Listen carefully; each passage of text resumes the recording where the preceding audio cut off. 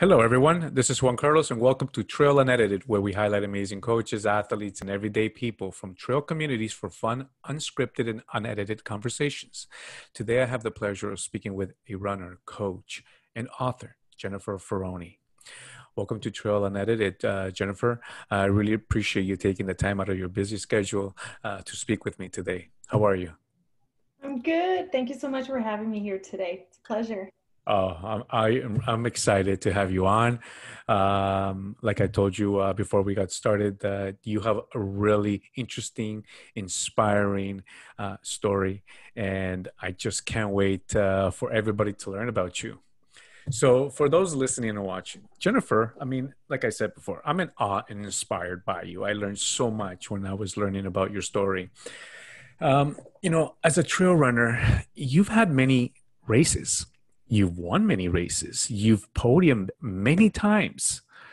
I mean, for example, first female, and this one you got to tell me about. Record holder, Limberlost Challenge, 26K 2018. Record holder? How fast did you do that? I don't remember. I'm pretty well known for not recording my times. I don't pay attention. I just run and cross the finish line, and then I'm happy.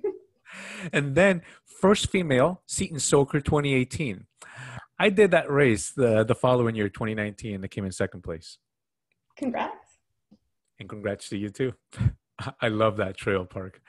Um, Third place, female, Canadian Cross Country Masters Championship, first age group That in was a Kingston, fun race. Ontario.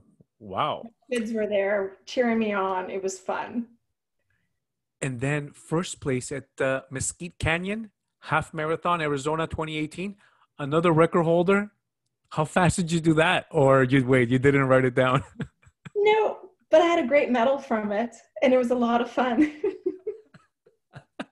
Second place, North Face Championships, 50K San Francisco 2016. That's That was a incredible. tough race. In San That was a Francisco? tough race. Yeah. I wanted to go because that was the championship. So I wanted to see again, Oh. what is it like when you have more people there competing? And that was a tough race, but fun, but tough. And then overall winner, North Face Blue Mountain Marathon, Ontario 2016. That's My one that's race incredible. where I can say I beat the men. That is incredible. Now, was this during the same time as the OCR Obstacle Course Championships at Blue Mountain? Um, no, but I remember there was have you heard of the November Project? No.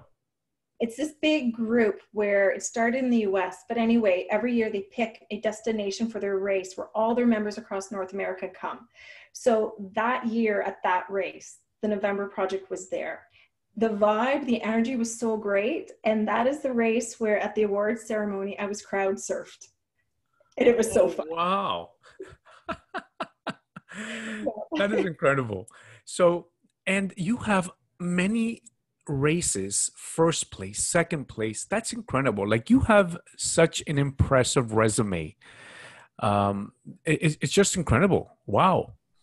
Now, there are two other ones that I want to that you did in their duathlons, but I'm going to save those because I have a question for you for those. And they're Mhm. really interesting. So, but first, there, the one thing that people do want to know and they're interested in knowing is who is Jennifer Faraone? Tell Ooh, us a little bit about yourself. that's a tough question. Um, I would say I'm just your average girl that Okay, everything I do for passion. good. Like when I get into the sports, it's all about the passion and not about the competitiveness. And I think because I do it for passion, I Yeah. just do well at it.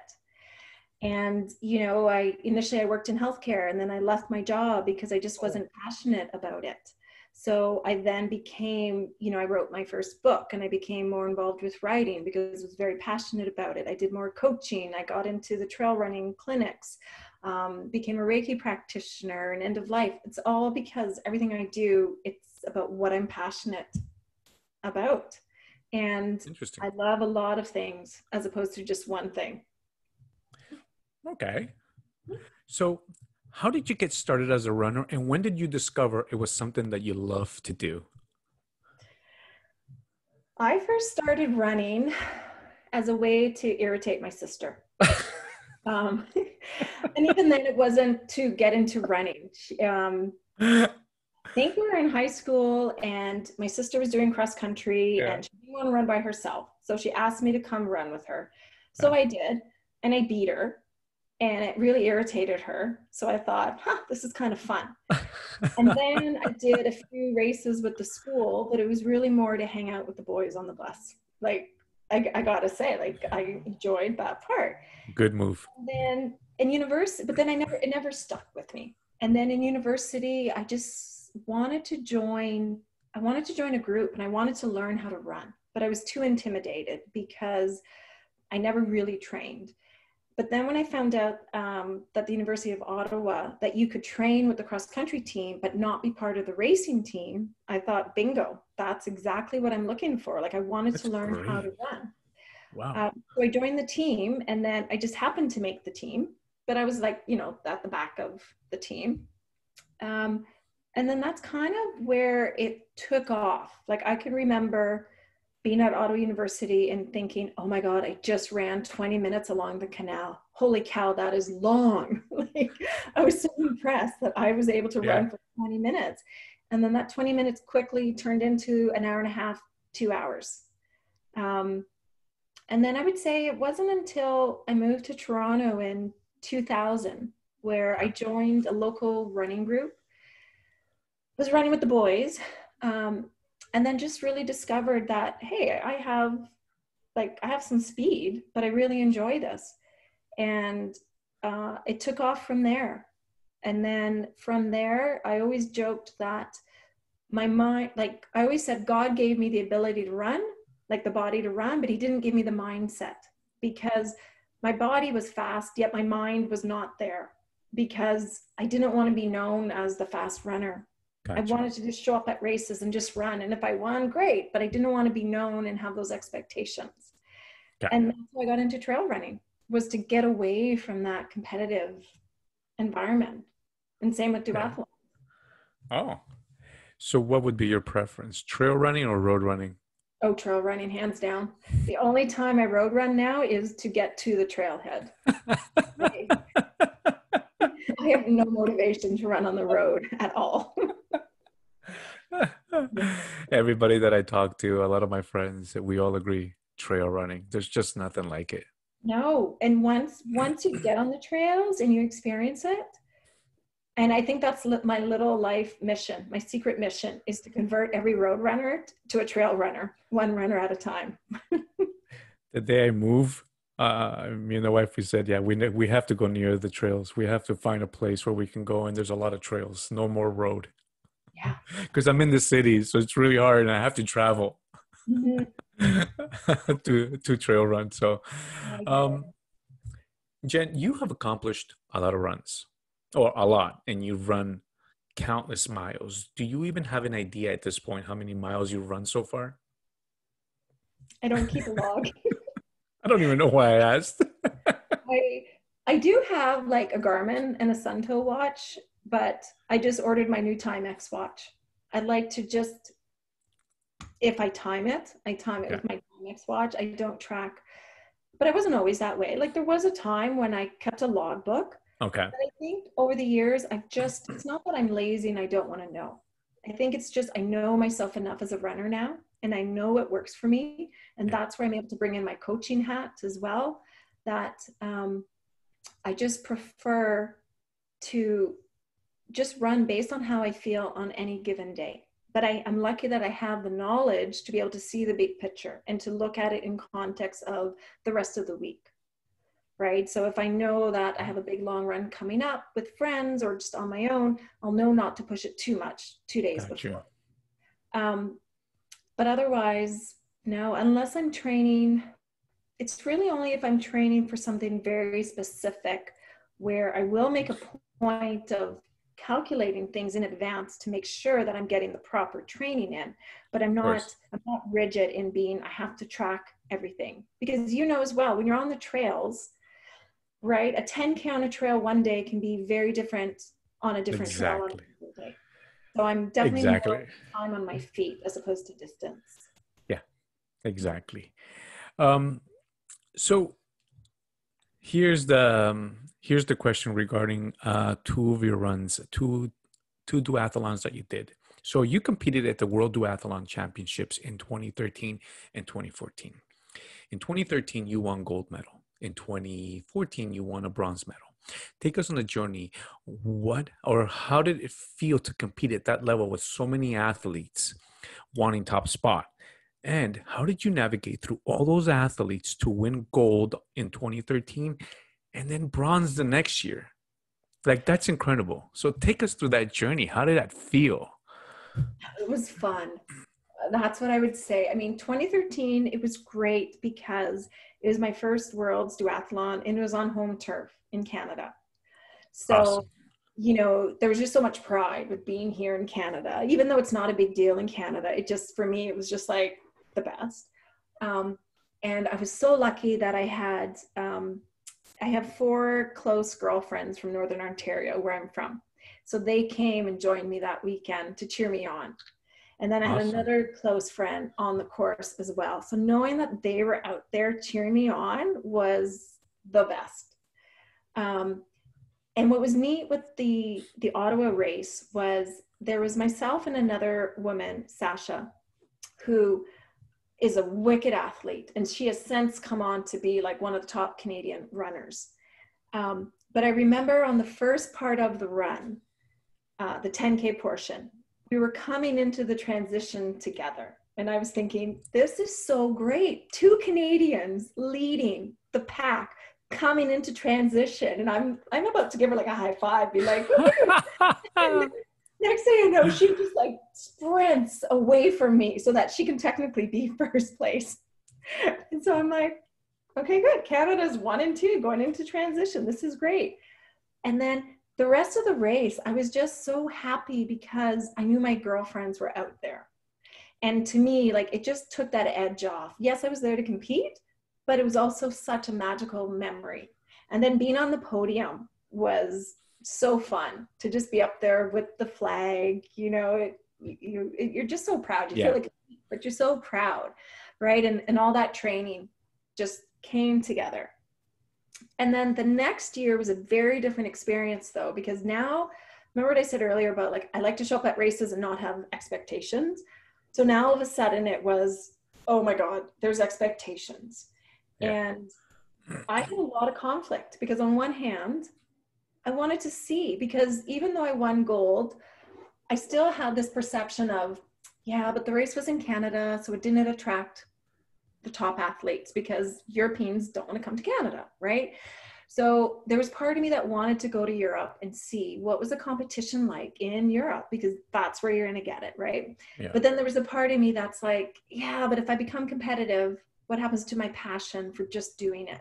So there's always this dual conflict when it comes to racing with those two sides. Interesting. So I had a lot of anxiety going into the race. And I actually worked with the woman who I call her my energy healer. And we developed a race strategy where I put on my aero bars 3 different hair elastics, a blue, a red, and a yellow. And the yellow band was to represent my bubble around me, to remind myself that no matter what, in this race, I'm racing for myself. And that I can just stay in this protective bubble, or if I chose to, I could get out of my bubble if I wanted to. Yeah. So that's what the yellow was. And then the blue was the calm, to represent calmness, so that if I started to feel anxious, I would just bring in the blue energy. And then the red was that power, that fire, that if I wanted to go for it, I would just focus on the red and I would go. And that That's worked great. so good. It worked so good. And I remember going into the race, talking in the village, and people were like, well, of course you're going to go down the big hill, because there was a big descent. There was a big climb and there was a big descent, but they were calling for rain, a lot of rain. And I'm a bit of a chicken. And I remember people saying, of course you're going to ride in your aero bars. You're the gold winner. You have to ride in aero bars. And I'm thinking, it's raining. Like, no way. I'm just like, I'm not this courageous person. Told you I'm an open book. So when the race started, I don't know, something just clicked. I got into the zone. I focused on my things. When I went down the hill in the rain, I just got into aero and I just went with it. And I remember the last part of the race, the woman in front of me, I think I was 11 seconds behind her, and I could see her, and I tried to catch her. And if I had another 200 meters, I would have got her, but it wasn't enough. But it was such a great feeling to know that I went into that race with a lot more anxiety, and I was able to overcome it and confront my fears and still pull off. And what was the best was in the washroom afterwards, the winner, the gold medalist, she came up to me in the bathroom afterwards, because in the front run, we were neck and neck in that first run. She came up to me and gave me the biggest hug in the bathroom. Oh, that's awesome. Thank you so much for pushing me. You were the best. You made me push so hard. And she said it in such a lovely and friendly way. And for me, like, that is why I compete, right? It's not to be like, I'm better than you. It's just, we're all here for that common purpose. And there was this winner that showed me that in the bathroom afterwards, and just made me so happy. That is awesome. And, there are so many athletes in so many sports where sportsmanship, people just have good sportsmanship. And when you push, I guess for me, I've been in races where I've been in close races with other athletes who are now friends of mine. And that level of competition is like no other, because you push each other to those different boundaries, and you break those limits and those barriers that you never thought you could. And and at the end, it's just that connection where you just give each other a hug, and it's like, thank you so much for pushing me. Yeah, because you just know that just simply by being there, you're helping each other out. Yeah, it is the greatest feeling. That is awesome. So, Jen, you are now a mom of two. So, becoming a parent, has it changed your outlook on life, training, and running? Oh my God, definitely.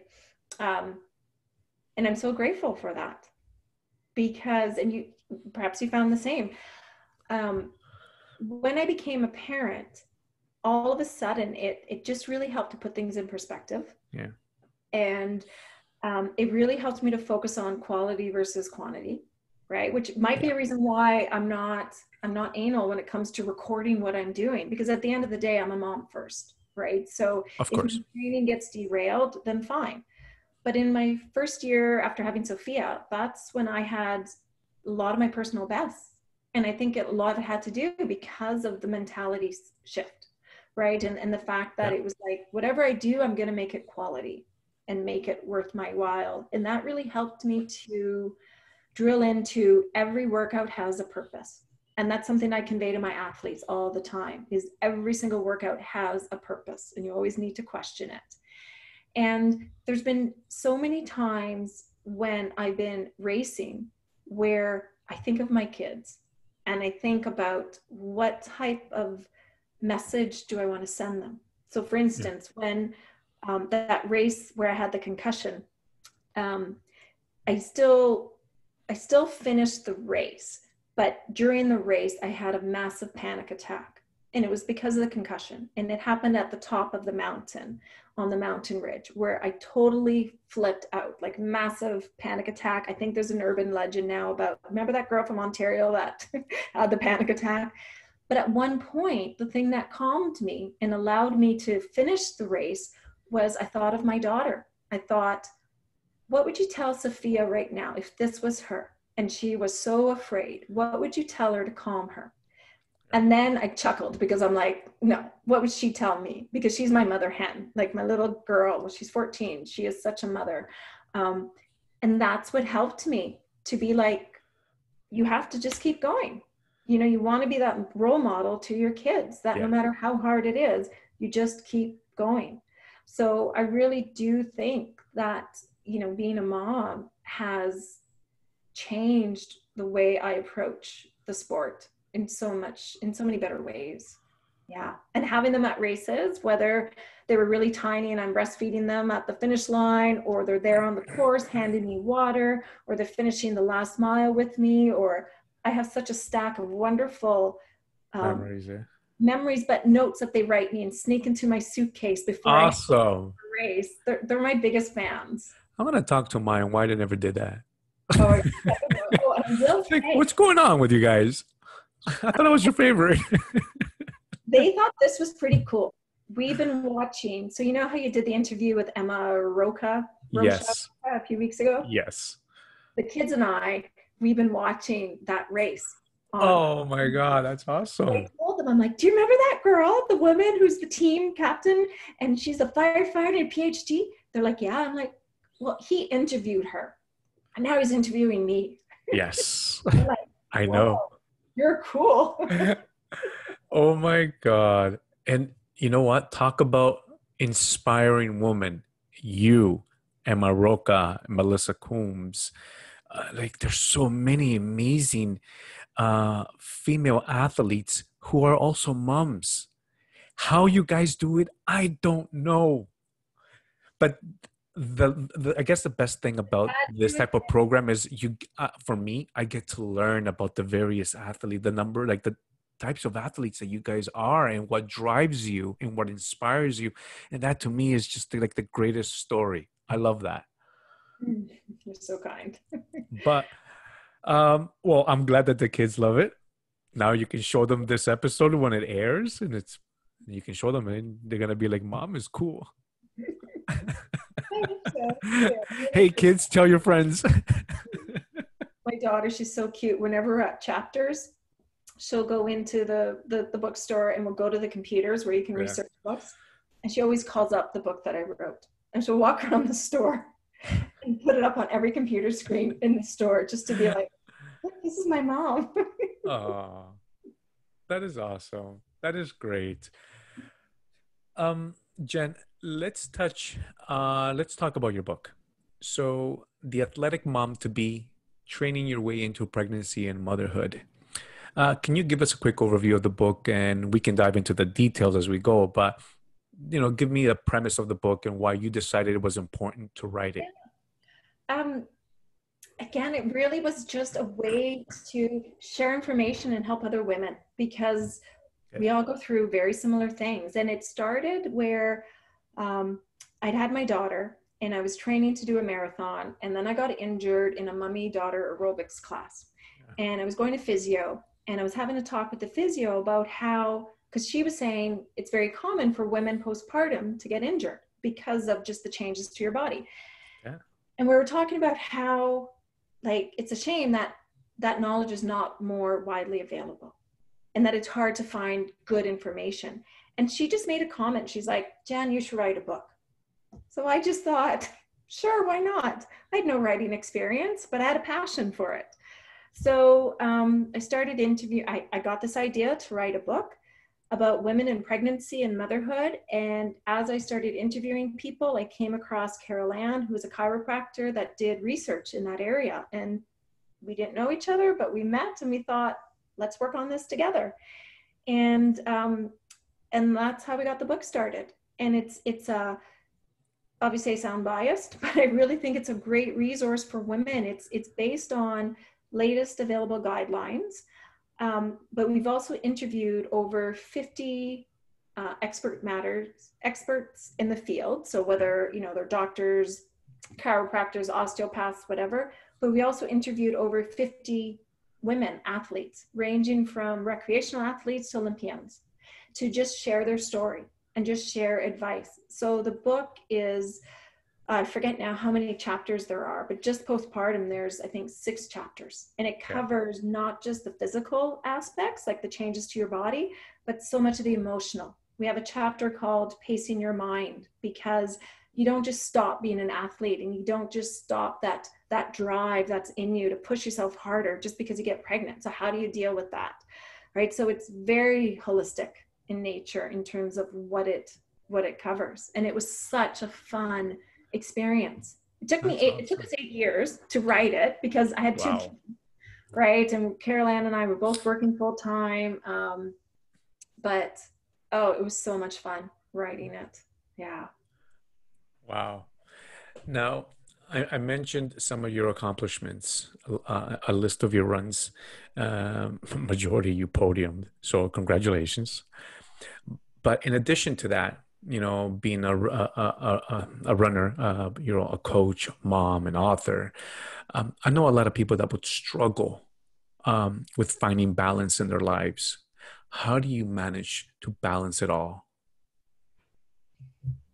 There's days I don't, for sure. I'm human. Um, I would say it's just, I mean, I'm always thinking about what is it that I want to do today and what is it that I need to do.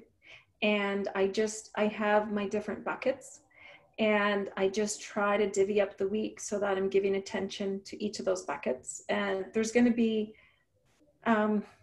always going to be waves where there'll be a period where I'm focusing a lot more about coaching and Okay. then something else will quiet. So I guess I never feel that I have to be in my A game in all areas all at once. I just really believe that things happen as they should. Yeah. I'm not just passive, but I just really believe that timing is everything. So for instance, my trail running camps and retreats, those are usually in the spring and the fall. So there'll be times where I really need to focus on it and other times where I can just let it go and focus on something else. Yeah.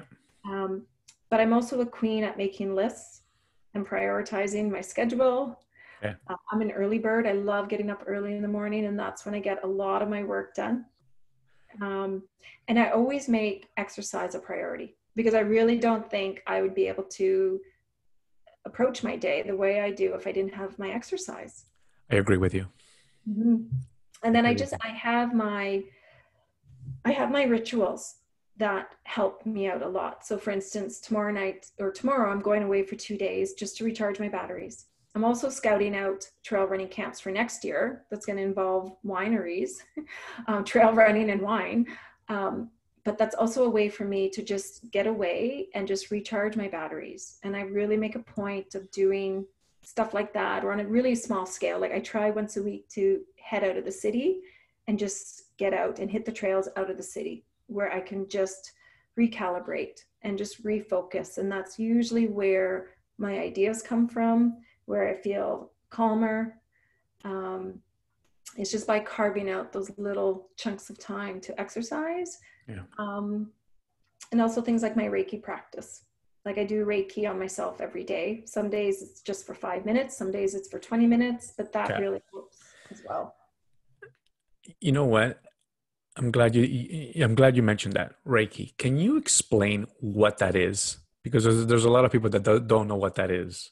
Yeah, and I don't even know if I'm the best person to explain it. Basically, it's originated from Japan, and it's a hands-on healing technique, and healing, not curing.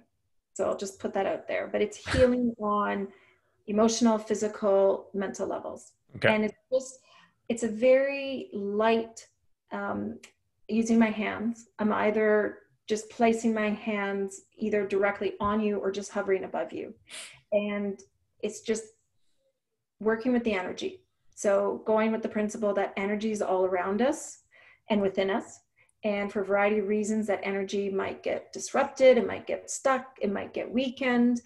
So it's just about balancing that energy. It's very simple in that sense. No, that's great. Is there a moment in your athletic career you are most proud of?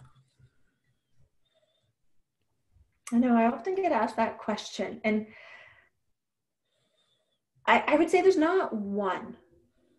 Instead, there's several. And it's things like, I remember when I did my first ultra and coming through that last kilometer and my kids joining me on that kilometer, that, will always stand out. Being on the podium and seeing my Northern Ontario girlfriends cheering me on. Even in Spain, being on the podium and being the person that I am, not realizing the Canada flag was upside down. Good job. That's just, who doesn't make that mistake? yep. And then I think it's like I always get visions of the views that I see when I'm racing. It's That's it's awesome. it's things like that that really stand out for me, or that the marathon at Blue Mountain, where it's the only race where I was first overall and I beat the boys. Good But it was job. more the fact that that particular race was one of the very few races where I actually went into the race with a strategy, like where it was, okay, I'm going to race it and I'm going to race it this way. I don't usually do that. I usually just show up and I run. And when I feel like I can push myself, I push myself. When I feel like I need to ease back, I ease back. But with that particular race, I had a breakthrough moment the night before. And I was able to then actually have a strategy for that race.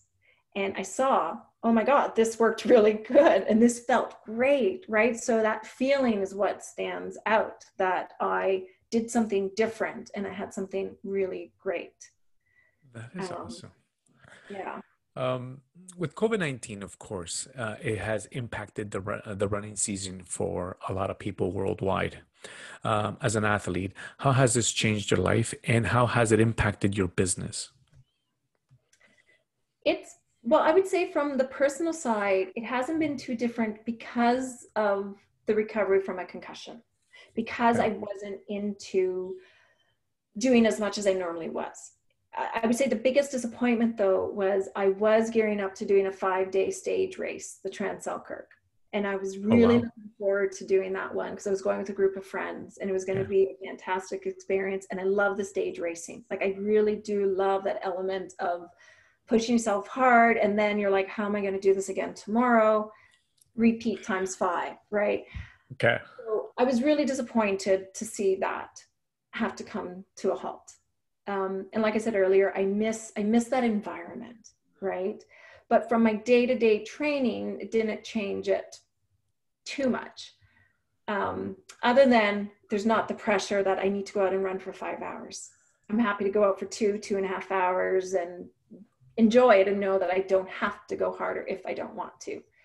But from my coaching perspective, it's been great. It's been really neat because with the athletes I'm working with, and I kind of attracted a whole new set of athletes during COVID, where I would say the common theme has been around helping them explore their relationship with running Okay. and finding the meaning in their running. And from that, the performance just comes naturally with it. So I've been able to do a little bit more clinics. They've been more informal. Like usually in the past, I would have to post about clinics Yeah. and attract people. This time, they kind of just come. Nice. Yeah, and that's been really great. And I've been enjoying it so much. And even right now with my women's trail running retreat in a few weeks, I think more than ever now, people need to have this opportunity to escape to the trails and just let go of everything else that's going on in their lives, Yeah. right? So it's been really a neat experience because I'm finding a lot of people that I'm coaching, there's an element of life coaching that's been coming in and helping them to explore how is their running interacting with their day-to-day life, or more, how does their beliefs in their everyday life come into play with their running. It's hard to explain, but I really get it. it's been really interesting because with no races being on the table, it's making people really question what are they doing and why with their running. Yeah. So we've been helping them to find new challenges, like how do you motivate yourself? Yeah. And always this notion of should versus want. Now there's such that great opportunity to really look at like, well, what do you want to do? Not because you have a race in 7 weeks that you need to train for, but what is it that you're really feeling inspired to do? And also, what is Hmm. it that you fear? Interesting. And I've been helping a lot of athletes work on their fears of being uncomfortable with pushing themselves, fear of getting out in the trails on their own, um, anything, and helping them to just face them and to embrace it and to really enjoy it. So it's been fun. That is awesome. Are there places in the world you have been able to see that you probably wouldn't have seen if you weren't a competitive athlete? I think just in general, it's definitely helped me to, no matter where we go, I incorporate biking or running, because for me, that is the best way to see a place, right? So a couple of years ago, when we took the kids to Europe, the first thing I did was find a trail race in the French Alps so that I could go, Awesome. explore it. I can't wait to do the same. Yeah, and then we also rented a villa for 2 weeks in Provence. So okay, let's put the kids in French day camp. And I went and cycled Mont Ventoux a couple of times. So things like Wow. that I would not have been able to do, would not have appreciated as much if it wasn't for the passion of sports. And I just really want to be able to do more of that, because it's such a fun way to incorporate travel and the passion with what you do. Yeah. Mhm. No, I agree with you. I would love to go do that one day. Me and the wife, we've talked about it, going over to Europe and then doing some running over there, some sky running, and some cycling over there because, I mean, it just It's completely different. And even when so, my yeah, daughter was exactly. 18 months, this is right when I started into trail running. I was lucky in that when I got into trail running, it wasn't very big yet here. So I qualified for the World Championships in Sweden. So my daughter was 18 months, so brought her to Sweden or Switzerland, where Good. and did a race and then traveled, where I would not have done that if I wasn't there to race, right? So it has brought some really great opportunities. And even when I went to Spain, I went on my own. I didn't have anybody with me. I mean, I had other athletes, but I Yeah. went to Spain on my own. So I was able to just explore it on my own times, on my own Look turf, at that. not worry about the kids' schedule. And it was great. Life has given you some great experiences and memories. That's great. That's awesome. What is your most memorable race? Oh, What's see, that one that just stands out? I would say the trans Rocky. Well, there's two. Sorry, Okay. one is the Trans Rockies, because that's where I did my first stage race, the 3-day stage race, and that Okay. was an experience that I've never. It was my first time doing a stage race, but it was also at altitude, and I did do a bit of altitude running when I was in Switzerland, Yeah. but this was just a lot more significant. And I also was going through a really rough time in my life at that point. Yeah. And I remember a day before the race started just being just really upset emotionally. Yeah. And again, talking to that energy healer before the race. And she gave me the mantra, just run towards yourself. Because I told her, I'm like, I don't know how I'm going to be able to race. I'm just really upset. Yeah. And she just said, Jennifer, just run towards yourself. Use the energy of the mountains, the energy of the trees, and just trust that you will find it within yourself to race. And, there was moments in the race where I would be, tears down my face, but then other moments where I would just be in pure bliss and just so happy to be there and feeling the strength coming from within and just being in awe of all of the runners around me. And what really stood out for me in that race was, I would finish at the front of the pack. The race usually finished with a river, like a creek. So I would go and immerse my body in the cold water. I would then get a massage. Then I would sit in the those compression sleeves Yes. Okay. and then eat my food and then go back to the hotel. And as I'm driving back to the hotel, I would still see racers out there. And I Wow. was so in awe of those athletes because I'm like, they're the tough ones, not me. I could run fast, but they're the ones with the true grit and determination because they're out there double the amount as me, yet they have to show up on the start line at the exact same time as me. So I took such inspiration from those people. It was such a humbling experience and so motivating to see these people out there for so long with a smile on their face and showing up there at the start line on the very next day with me. Wow. So That's that was awesome. just a remarkable experience. And then I think the other one was that 3-day stage race where I got the concussion at Golden, because prior to hitting my head, it was such a fun race and such a fun vibe. And I can't wait to go back and finish what I started. Okay. So this is the question that we talked about with because you mentioning the concussion numerous times. So here's your question regarding that. So you suffered a concussion during a trail race back in 2018. Mm-hmm. Can you take me on that journey? What transpired? What happened? And are you okay now? Have you recovered, or are you still experiencing those side effects from the concussion? Yeah. So it's been pretty close to 2 years to the day. Okay. Now I feel like I am 95% recovered. Good. I think that 5% probably will always be there. And it's just things that I can live with. Things like my tolerance for noise will always be lower. Problems with my vision, and a little bit of problems with my memory. But otherwise, I think from a day-to-day perspective, I'm now back. But it was, so to put it in context, it was a 3-day stage race. And on day one, day one went really well. But on day one, we experienced a lot of wet snow because we're up in the mountains. And I have Raynaud syndrome, which means the circulation in my fingers and my feet, it sucks. So on that first day, when I got to the top of the mountain, my fingers were in so much pain because they got so cold. Yeah. So day two was a 60 kilometer race with a lot of climbing. I think it was like an 18-kilometer climb.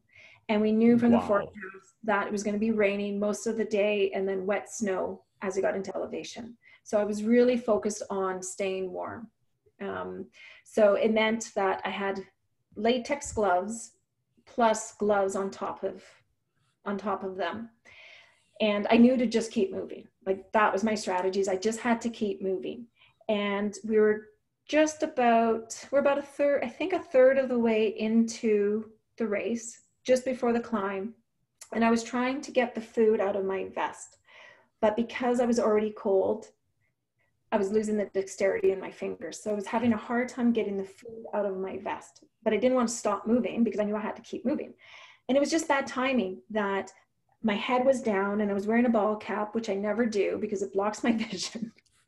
But I wore it because of the rain. Okay. And it just bad timing that my head was down. And as I got the food out of my vest and I started picking up the pace, there was one bloody tree in the entire 60 kilometers that you had to duck under. And I didn't see it because of my ball cap and looking down. So I guess what happened was, right as I started to pick up the speed, and I wasn't even running fast, I hit the tree, and all of a sudden I heard a big thump. It all went black, and I saw the stars, and then I heard another thump. And then I woke up, and I see this tree in front of me. And then I'm like, oh, I must have hit the tree. But I don't think I was out for very long because, as far as I know, nobody ran by me. At least I'd like to think that nobody ran by me and did not stop. Whoa. So I did a quick scan. I did cut myself here, but nothing major. I started walking, but I honestly thought I felt fine. But I knew enough to say, well, hey, you hit your head. Probably are done racing, because that was a race where I actually trained for, because I wanted to go and compete. So I knew enough to say, I'm not going to race, but I want to finish. I did the training, and I honestly think that I am fine. And we had just started the climb, that 18-kilometer climb. So I was already doing running, walking, hiking, right? It already changed paces. And I was just I was feeling a little bit off, but I felt the exact same way the day before because you're at elevation. So what I was feeling on day two was the exact same that I felt on day one. So I just thought, I'm okay. And every single volunteer that I came across, the aid stations, I would explain to them, I hit a tree. Do I seem okay? And everybody kept giving me the green light, saying, you seem fine, keep going. So I did. And I finished the 60-kilometer race. I know it sounds horrible, but I honestly don't know if I would have done anything different if I were to do it again, because I honestly thought I felt fine. The only thing that should have really pinpointed it, like that should have said like, hey, something is not right, was at the top of the climb, you had to run along the ridge of the mountain for a couple of kilometers. And because there was snow, you could see the footprints of people sliding down the ridge a little bit, right? Because it was slippery. So when I got to the ridge, and I'd run along the ridge before in the French Alps, I knew what I was getting into, but seeing the snow and seeing people's footprints sliding a little bit freaked me out big time. And I'm talking massive panic attack, full on tears, screaming. All these nice runners tried to help me, but you couldn't, like I was literally sitting there on the mountain, freaking out, asking, I need the helicopter to come and get me. And that should have been the sign to say something is not right. Yeah, exactly. But I was too caught up in the moment to realize it. But when I look back afterwards, but even then, like once I got over that panic attack and I got to the next aid station, and I took a really long time eating French fries and pumpkin pie and changing my clothes, I then finished the race and I enjoyed it. There's parts of the race I don't remember. But then that night I'm having dinner with my friends. I even had a glass of wine and we're joking about me hitting the tree, and I felt fine. And then the next morning for day 3, I remember being, you know, when you're nervous for a race and you can't eat your breakfast because you're just nauseous. Yes. I remember feeling that way and thinking, that's weird. I'm not racing. Why am I feeling nauseous? Yeah. And then I got to the start line and I told my friends, you know, I'm just not feeling it. I think I'm just going to stay at the back of the pack. Okay. But I still thought I could run it easy. And then the gun went off, and right then I knew it. I felt like throwing up. My head was pounding. So I went back to the start line, when I got checked out by paramedics, went to the hospital, and then the process started. But it took 5 days to show all of the symptoms. Wow. Like that's what I was saying earlier. It's not your typical, you hit your head and right away you feel this and this and this. It took me, it was only until that happened on a Saturday, and it wasn't until the next Thursday where I really felt that all of the symptoms were coming out, where I started to get worried that, something's not right. Oh my God, that's crazy. And you still finished the race. Yeah. That's another thing that I'm just like, I can't, like, there's athletes, and then there's amazing, like incredible athletes like yourself. I still don't understand it, because I'm usually a pretty sensible athlete. I'm usually the first one to back down when I have a niggle. I don't push through injuries. Like, I am quick to look at the bigger picture and to be like, you know what, it's not worth it. I still don't understand how that all happened, and how even that night I felt okay. And then even the Sunday when I pulled myself out of the race, all day I kept doubting myself, but I feel fine now. It must have all been in my head. It was so bizarre. And then the doctors did say, like, yeah, I probably did more damage by finishing the race, which is scary, because I really thought that I was okay. And I kept telling people, this is what I did. Am I okay? Yep, continue. It just goes to show you don't know. And then for about a year, it was pretty nasty, like the symptoms. Wow. It was a rough recovery. Well, I mean, that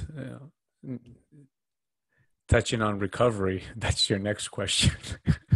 So, when do you know you should be taking a step back when you're pushing too hard in order to recover? How does your recovery tend to look like? Well, I think the first thing is whenever something just starts to feel different, right? So if my running form feels different, that's a sign to say like, okay, something's not right. So I think because I've always respected that, I've usually been pretty good to not get myself to that point where major recovery is needed. I mean, I've had my share of injuries, don't get me wrong. But I've been injured enough to see for myself that if you do it properly, the recovery, you'll only come back stronger. And that every single time you need to take a recovery, you learn something from it. And if you can pinpoint what you learn from it, it makes you such a better athlete. And I always think back to the analogy of the iceberg, where, you know, as athletes, with our months and our years of training, we build this amazing iceberg. And we tend to, though, just focus on the part of the ice that you see above the water. And we forget about the ice that's underneath the water. So when we get injured, we need to remember that there's that solid foundation under the water that we just don't always pay attention to. And that if you have faith in that foundation, then it helps you to deal with, I need to take time off right now. And I need to trust the process. And I need to do what I need to do. And I remember a couple of years ago when I was writing more for sports magazines, I was interviewing a professional triathlete who had a major accident. He got hit by a car while cycling. Oh, wow. And I asked him about his recovery. And it really stayed with me, his approach, where he said, you know, when you're injured, you're still an athlete. So you take that energy that you had as an athlete and that you devoted towards your training. You now take that same energy and you devote it to your recovery. So for instance, the time you would have spent with your exercise outdoor, that hour, 2 hours a day, you now spend that 1 to 2 hours a day on your physio exercises. So you're still doing physical activity, but the focus changes. The importance that nutrition played when you're an athlete is now just as important to you now that you're recovering. But the types of foods you're choosing might be different, but the purpose is to help you recover. The rest is the same. The cross training is the same. And that helped me also to put things into context, that when you're injured or when you need the recovery, all you're doing is changing that focus that little bit, but you're still that same person. Because so many times when we are sidelined, we start to question ourselves, right? And we have that crisis identity. Well, who am I now if I can't do this? But it just helps to bring it into the context and to refocus and to just have trust that, you know, you will get back at it. Of course. And then, you know, recovery is something that I had to learn the hard way. You know, there were times where my mentality then was if I have a day off, I'm gonna go and train. You know, why am I going to let it go to waste and sit down and watch TV when I can go and get stronger and stronger? And I found myself at various races where my body was burnt. I mean, burnt and tired. My body, it was like having no gas in the tank. I was burnt, muscle aches. And so with the years and being in the sport of OCR, the one thing I learned from my team was, you know, you gotta recover. You gotta let your body recover. It's the only way that you're gonna be able to succeed. And then the longevity and also building that strength. And like you were saying, you need to recover. And so that's something that I had to learn. And now, like you said, the same amount of time and effort that I put in my training, I dedicate also to relaxing and recovering and doing the stretches and all the things that I need to do. It's not always about training. So no, you're right.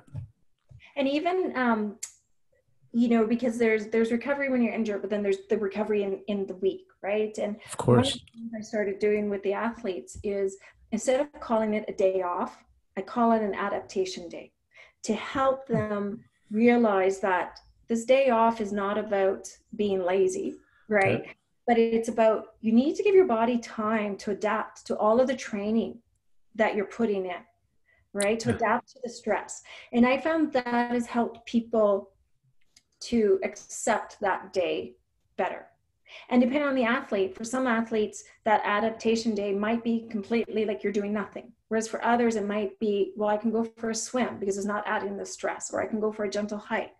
Yeah. But I find that has really helped some of the athletes accept it more readily. And then the other thing I find is, and I think it's part of the culture where, you know, it seems like I notice with a lot of athletes that as soon as they, you know, start to feel good in their workouts, they're like, great, how do I challenge myself more? I'm ready for the next one. And it's always this continuous, like, I just need to do more and more and more and more. Or you give them an hour workout. Well, they could do an hour and 10, an hour and 15, like they're always doing more than what's prescribed. Yeah.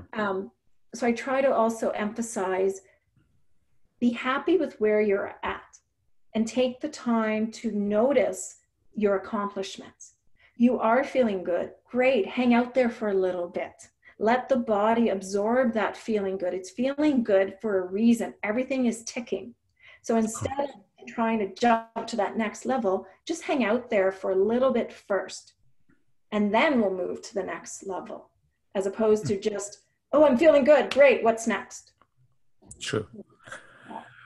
So, Jennifer, talk to us about being a coach, your camp, and the various types of training that you offer your clients, as well as retreats that you offer. Talk to us about that. Oh, I love it. It's so much fun. You know, like, oh, I can, like, every time I do those weekend camps or retreats, I'm just on cloud 9 because there's just something magical that always happens without any effort, of how everybody just comes together, supports one another. They can be complete strangers and they just have so much fun. And anything I do with the coaching, the clinics, the retreats, it's really about promoting that passion for the sport, whether it's running in general or just being good to yourself, and trail running. Like I said, I want to convert everybody to be a trail runner, right? I love that.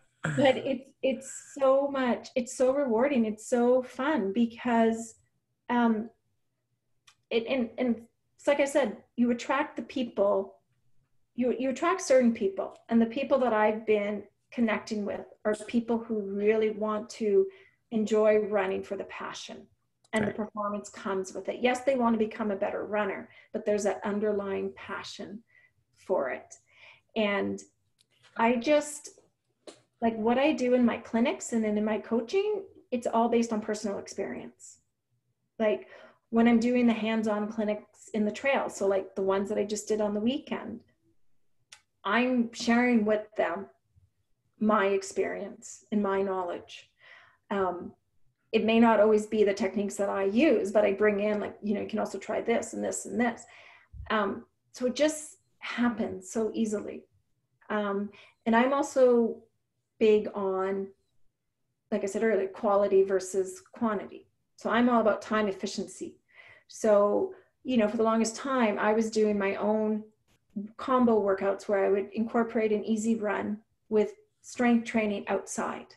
Because I prefer not to be in the gym. I'd rather use props in Mother Nature and get my strength work in. And if I combine it with the run so that my muscles are tired, I can get that burn and that challenge effect really easy. So then it was like, why don't I just share this with other people? And if they're interested, great. And if they're not interested, not a problem. I'm still going to continue doing this for me. So that's kind of been how I've been evolving, is just when I see something that works for me, I think, okay, would it work maybe for somebody else? Or if somebody gives me ideas. Same with the pool running clinics. I do pool running because I saw for myself, being injured, how I was able to maintain my fitness with pool running. And then and getting to be, you know, every year you get older, running gets harder on the body. If I do pool running, I can get another intensity workout in without the damage to my body. Well, there's a lot of older runners. Let's share that information with other people. So that's kind of how I've been structuring a lot of things, is just by sharing what works for me and seeing if it applies to other people. The pool running thing, I find that interesting. I started to learn that there are athletes that do that. Um, I what I tend to do is cycle, mountain bike instead of running at times. I incorporate it into my training just to keep myself off my feet.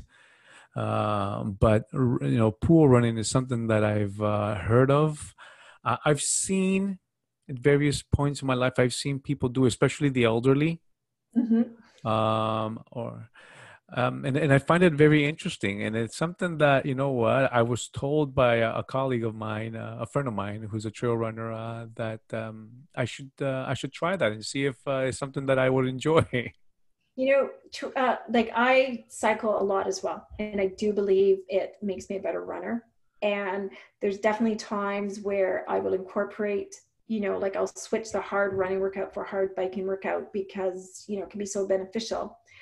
But what I like with pool running is it mimics the running that much better, right? So when you're looking at trying to mimic the muscles and the power that's needed, pool running can be great. But pool running can be good for if you're injured and you can't run. It can be great as a recovery. So you've done a hard workout, get in the pool and do pool running. And it can also be a great way to add in another intensity workout without that wear and tear on the body, right? So it can be beneficial. And let's face it, it's really easy to fake it. Not fake it, but to be lazy in the pool. But what I show people in my pool running clinics is my little cheat sheets. How do you get that hard workout? Because you can pretty much take any workout you would do on the road or in the trail and mimic it in the pool as long as you apply a few basic principles. And let me tell you, Nice. it can be hard. Like there's times when I'm cursing when I'm doing my pool running workouts. Yeah, I'm there with the seniors. I may have to reach out to you and get some of those tips. Let's go pool running. I don't mind trying it. All Uh, right, I'll show you. if it helps me be that much stronger and in my running, trail running, listen, Yeah. I'm all for it. Mhm. Yeah. Anything to gain that inch and to be that more successful when I go out and race. So yeah, listen, I may just reach out to you. Perfect. Um, what can we expect from Jennifer Faraone when the season starts next year, 2021? If you're running, do you have any goals? Oh, I'll be running for sure. I'm like you said, Okay. I've taken a long enough hiatus that Oh, so you're coming back? Wow. I do, and I miss the training. I really miss the training in terms of like I've started to train again, like doing hard workouts every week and starting to get longer runs. Um, but yeah, I'm really looking forward to it. I definitely want to do some stage races. I really enjoy stage racing. Like I said, there's Trans Selkirk that got postponed. I'd love to go back and do Golden. I'd love to go back to Europe and do some of the races in Europe. So I definitely want to do that. And then I think because of COVID, it's making me look at things differently. So, Yeah. when I'm going away this week, I'm going to be looking at some new ideas for trail running camps, maybe smaller ones, but more frequent, incorporating them with different things. Yeah. Just trying to look for new opportunities and just continuing to share the passion for the trails. Let me ask you, when you say stage racing, would you consider that to be adventure racing? Stage racing being multi-days, multiple days. So like Trans Rockies that I did was 3 days of racing. So I forget the exact distances, but it would be like a marathon the first day, a half marathon the next day, but a lot of Okay. climbing the third day, a marathon or close to a marathon. Okay. Okay. Stage racing like that. I would be interested in trying like an obstacle course race at some point because I think my running will come in handy. Um, Yes. and I think I can be, if I train properly, I can be strong as well in certain things. I just don't want the ice cold water. I don't think they're gonna have those anymore. But I mean, if they Ice cold do, water. yeah.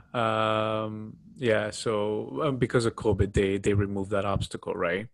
But I don't see that obstacle coming back. But I do see you being a fierce a competitor in someone with a big bullet in their, the bullseye in the back because of your running. And it's something that I think that you will do very well at Thank the you. elite level. Well, I I always, would I would if you do it, let me know. I'm there. I will cheer you on. you can help train me. Yes, I would. I always Yes, I felt would.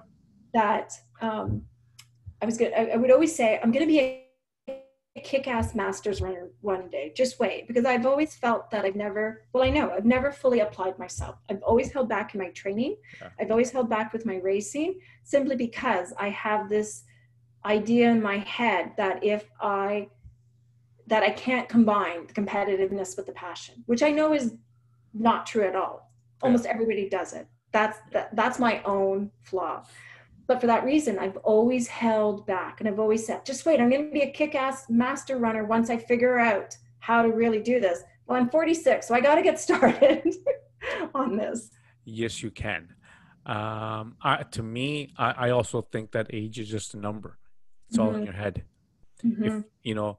I feel at my prime. I feel strong. I don't think about age and I don't think about nothing else. And then I am passionate about the sport. I'm also passionate about trail running. So when I run, I dig in deep and I grind it and Mm-hmm. plus I love the sports. I love duathlon. Oh man.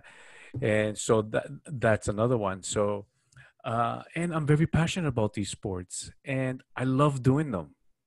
So I Mm-hmm. mean, apart from competing, I love doing them. I love training as well and doing these sports and just getting that much better. So when I go out and race, I'm confident. So if you had to pick between the three, duathlons, trail running, and OCR, which one's your like pure passion? OCR. Yeah. It's And how it, many it years have you been doing it? I've been doing this since 2000. Wow. 2012, 2013, Okay. something like that. It was introduced to me by an OCR elite athlete. I keep telling the story, and the name Jesse Bruce. He's a good friend.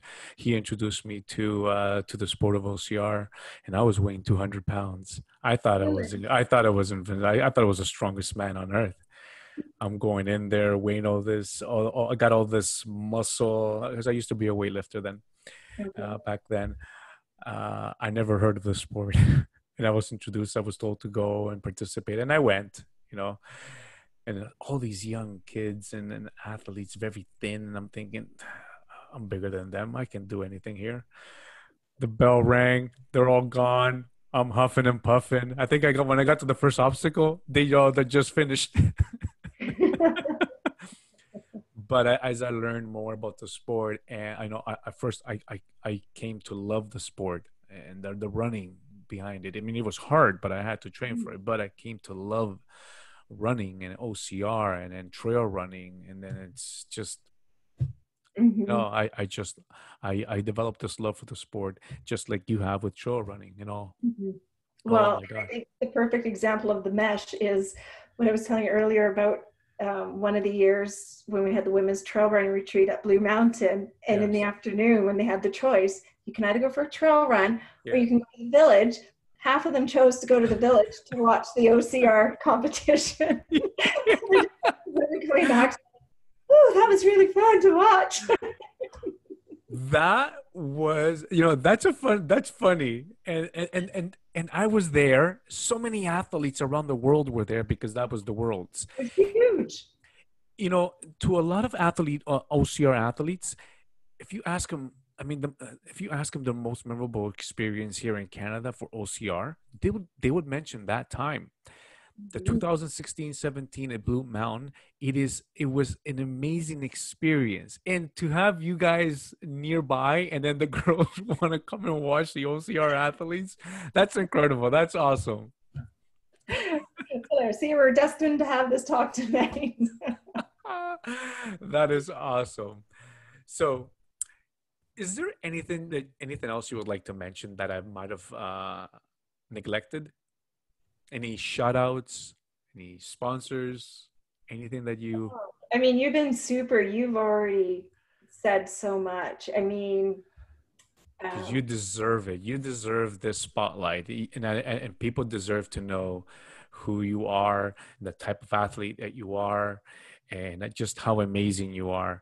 From being a mom, a runner, a coach, an author, and and the list goes on with the many podiums and the world champion at duathlon. Come on, I you have deserve a standing ovation. But right now, it's just me. to, what comes to mind is just so many great people and companies along the way that have just supported me Good. and in my endeavors. Like when I first started out, the Solomon store here in Toronto, they've always been so supportive, and I was always shy to approach them Yeah. to ask about being one of their ambassadors. They're like, we've been waiting for such a long time for you to come up to us, but I was just too shy, and I just thought, I'm not, they're not going to want me to be represented by them, right? But You they've were been wrong. supportive over the years. And then companies like Five Peaks, the trail running series, they were a huge help right from the get-go. When I first started having ideas about doing trail running clinics, I worked a lot with Five Peaks, and they supported me with helping me That is advertise awesome. clinics, and now Happy Trail Racing, right? And even 2 weeks ago, I sent out an email to the community about, I need some party tents for my trail running retreat because we got to be outdoors, so I need a cover. Right away, the race director, Jeff, contacted me saying, we have tents you can use, right? And it just seems that every time I reach out to somebody for help, Arc'teryx has been the same, trail running company, everybody has always been so kind and generous and has helped me in so many ways. And I think That is awesome. that's a big reason why I've been able to do the things I've been able to do is everybody is so amazing and so willing to help. And Yeah. I keep telling people, all you have to do is ask. Like, you Okay. just need to ask, and people are willing to help. Yeah. When we're done with this episode, I have a few questions to ask. Sure.